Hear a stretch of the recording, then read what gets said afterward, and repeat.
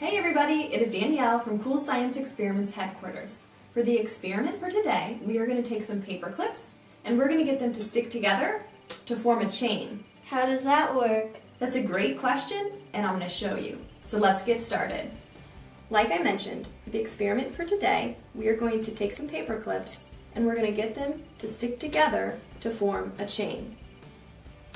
But as you can see, that doesn't happen naturally.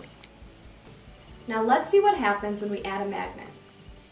So what I'm going to do is I'm going to hold the magnet like this and I'm going to have my daughter add a paper clip to it. And now that there's one on there, we're going to have her add another one. Very slowly and carefully at the bottom.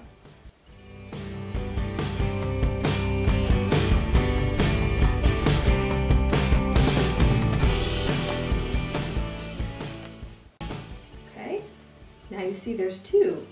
They're stuck together. So now we're going to add a third. Again, really, really carefully. And a fourth.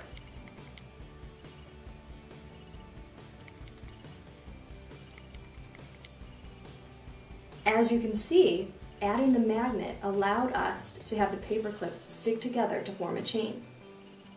Let's see what happens if we move the magnet away.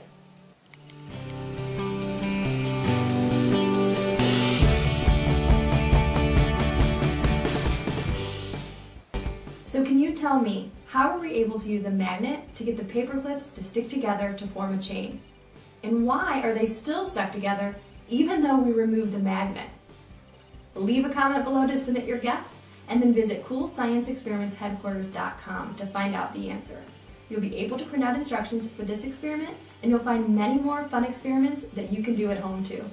Thanks for watching and we'll see you next time. I hope you enjoyed the experiment. Click the button to subscribe. See you next time.